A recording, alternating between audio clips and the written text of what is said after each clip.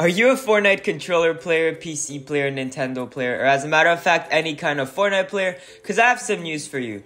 Controller players are being scammed in Fortnite right now. So I don't know if you guys remember, but back in Fortnite Chapter 2 Season 6, Fortnite actually released a bundle that I'm about to show you guys in a few seconds that is now currently in the Fortnite item shop.